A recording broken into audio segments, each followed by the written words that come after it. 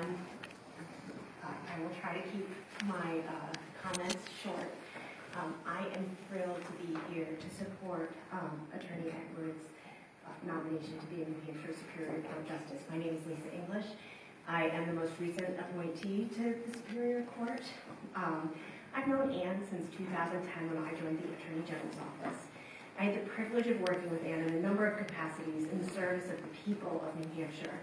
To me, Anne is an exceptional leader, mentor, and friend. In my 9 years at the Attorney General's office, we worked together on many matters, and I could come up with very specific stories about her commitment to the citizens of this state, but I won't, given the time and the number of people who are still waiting to speak.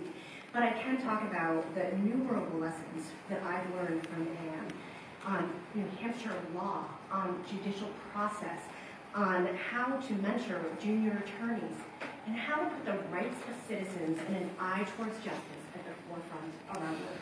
And I can think of, I'll give one example where I was a very new attorney. I promise I'll try to get through everything very quickly, but I was a very new attorney, and there was a legal issue that came. There was a meeting with a number of attorneys there, and there were some folks that came up and said, I'm not going to get into the specifics. Here's the defense to this issue. And Anne's first thing was, yeah, okay, so we can defend this case. What's right for the individual? What's right for the citizen, the member of the public that we're talking about here? And I've never forgotten that in any of the work that I've done, and it's something that she is consistent with. I believe that Anne will be an exceptional judge. With her years of experience, she lives and breathes New Hampshire law and judicial process. She can see the big picture while diving into the details of any challenge. She is decisive. She actively listens to people with competing views. And I don't mean she just looks like she's listening. She hears people. She can, if there's a point she hasn't thought about, she's going to take it into consideration. She understands the impact a judge, the court, and the law have on real people.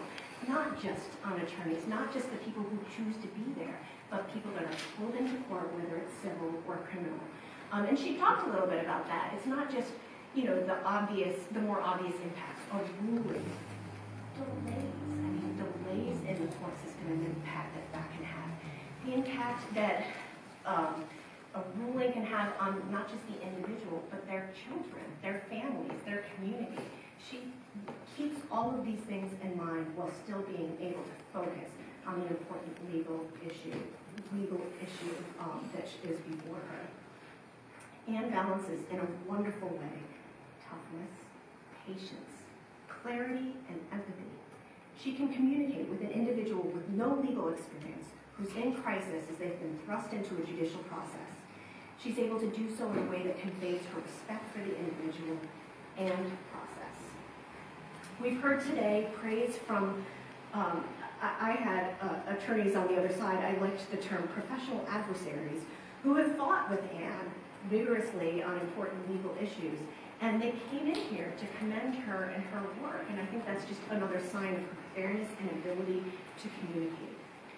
If confirmed, Anne Edwards will work tirelessly, bringing all of her many skills, her sense of duty, her persistence, her commitment to fairness and transparency to the bench. So I ask that you confirm Anne's nomination to the Superior Court. I'm happy to answer any questions. Any questions? Seeing none, we thank you. Thank you.